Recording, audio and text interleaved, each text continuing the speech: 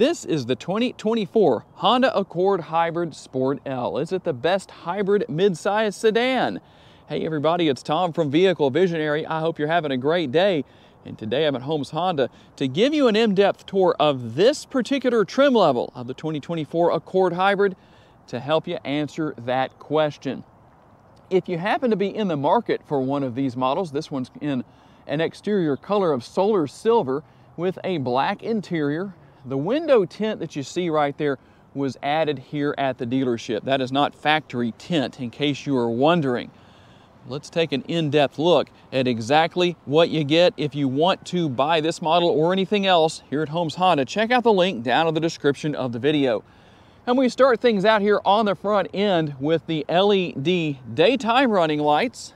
We're going to have the active air curtains right here, obviously on each side of the bumper, allowing air to flow through that area, through the front end, improving aerodynamics. That improves gas mileage. Every little bit helps. Now, these models do come with front-wheel drive only. Shouldn't be news to anybody, I don't believe. But in case you're not in the know about these cars and you're learning for the first time, now you know about that. How about your tire and wheel size? 235 will be your width. You'll find a 40 series sidewall wrapped around the 19-inch alloy wheels.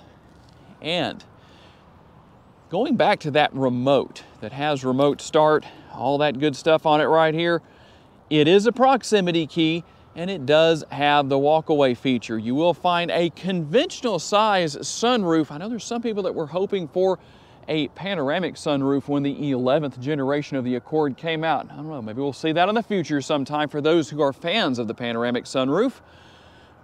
The, I believe, properly done gloss black shark fin antenna up there, it matches, it works. I don't think that needs to be body color in this particular case. Now, one thing that's interesting here that is unusual for a hybrid vehicle of any sort is that whether you go hybrid or non-hybrid with the Accord, the cargo capacity remains the same at 16.7 cubic feet. Now, you won't find a spare tire here underneath the floor. However, there is a spare tire kit that you can buy and actually add a spare tire.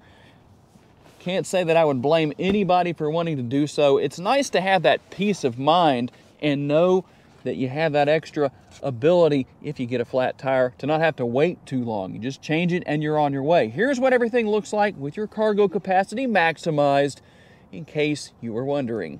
And a common question when I mentioned the window tint is, what is the percentage? And for those who don't know, the numbers I'm about to give you would represent the percentage of light that is allowed in through the windows with the amount of tint that is on the windows. So we're looking at 40% with these front windows.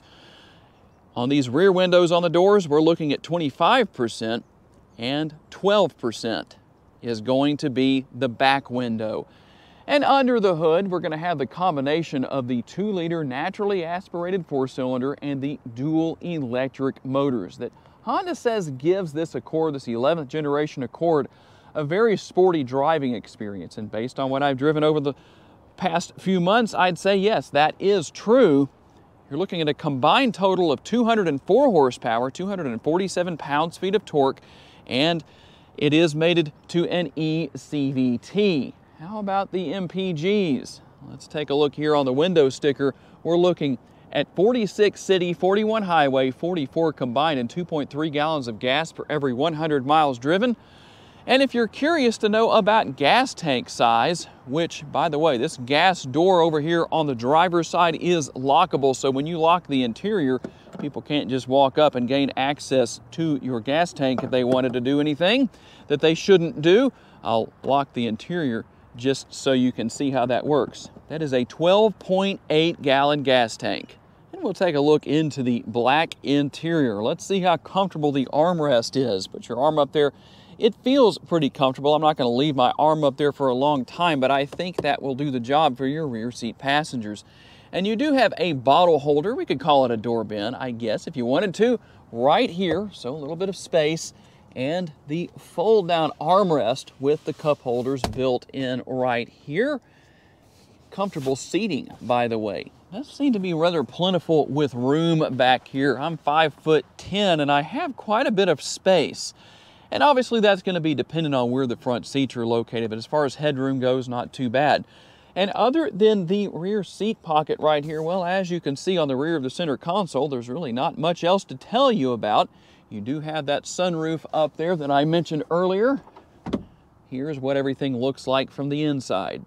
And let's talk sticker price before we talk about the front seat area. $35,620 is what you will find on the sticker.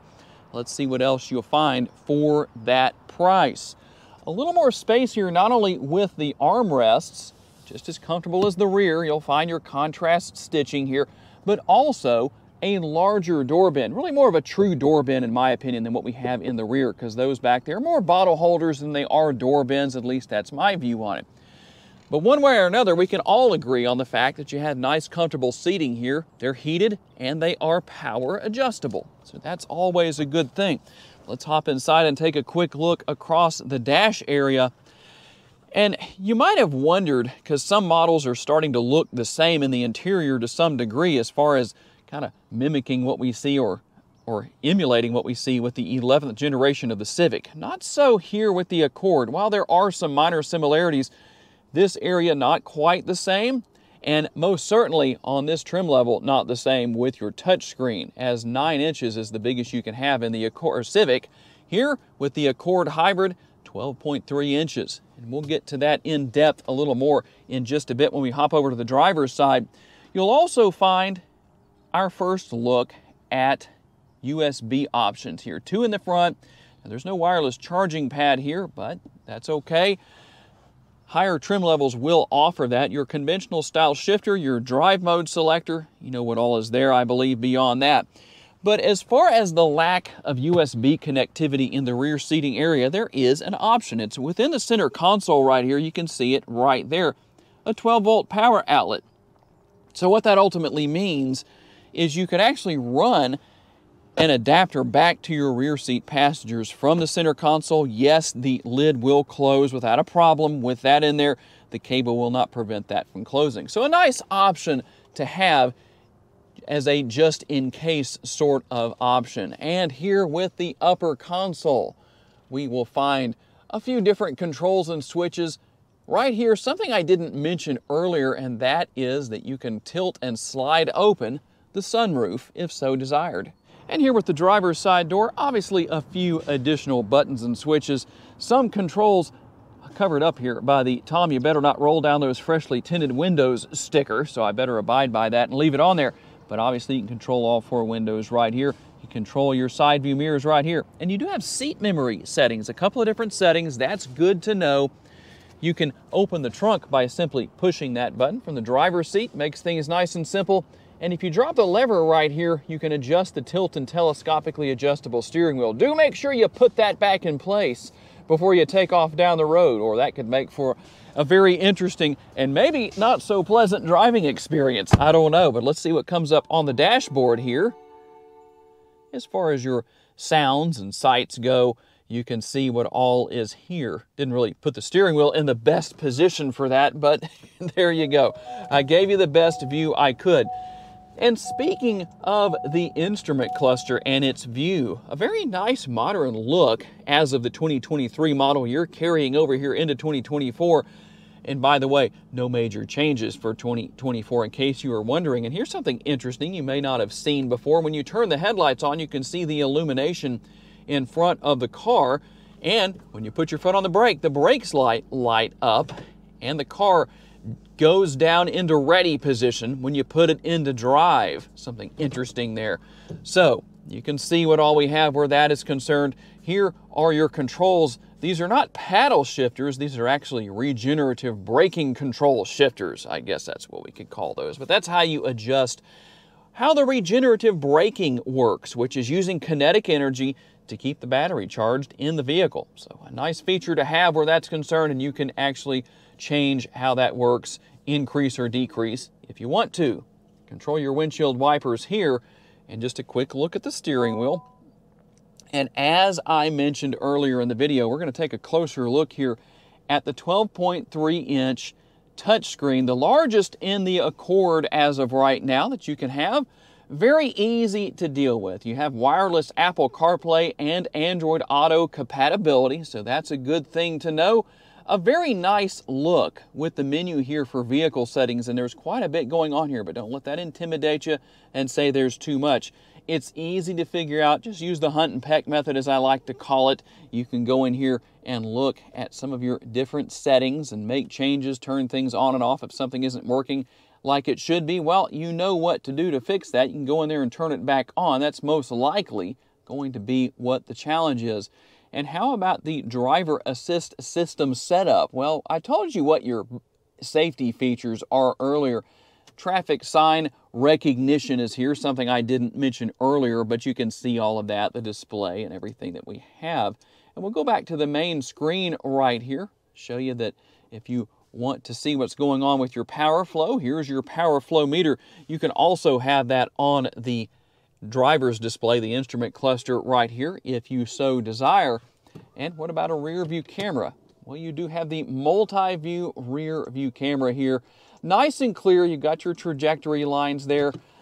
Very bright, very easy to deal with. And I did already pair my smartphone, my iPhone, like I said, wireless, no problem. Now, you see that flickering effect right there? You might say to yourself or to me, hey, Tom, what is up with that? Something's wrong with that screen. Actually, that just has to do with my camera, the GoPro that I'm filming with. You probably see that in a lot of videos here on YouTube. So let's go through our driving modes, and we actually start with normal.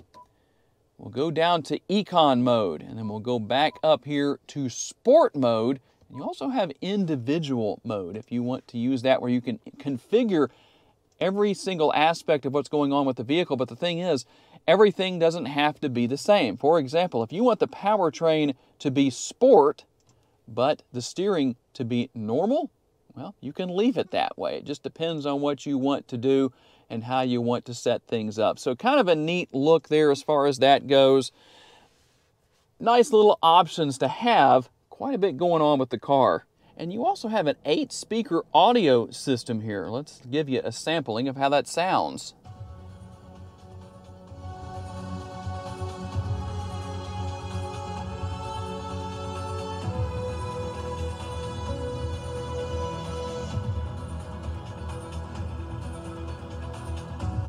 Okay, we won't go too long with that, but hopefully that's enough. I know a lot of you like to know about that, so there you go. All right, let's get out on the road for our quick test drive here with the Accord Hybrid.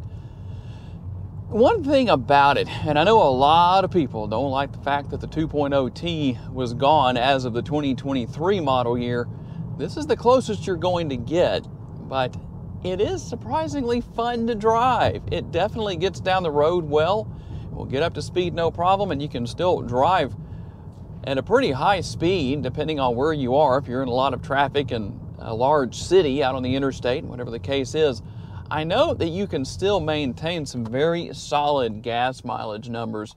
So depending on your situation and where you drive and what kind of driving you do, well, you're likely going to be just fine no matter what. But the good thing is that you can drop the pedal when you need to and get up to speed, get around slower moving traffic, merge into traffic at a little above the speed limit, maybe a little more than that depending on how fast traffic is moving. Hint, hint to some of you Shreveport-Bossier drivers and drivers everywhere, because that is how you're supposed to do it.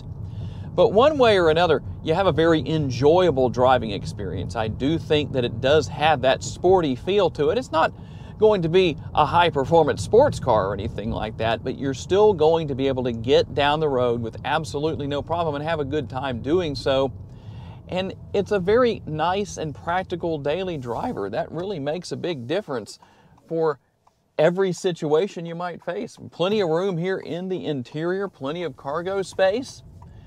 And the ride quality is comfortable. The seats themselves are comfortable. Everything is easy to get to. The steering wheel is nice and comfortable.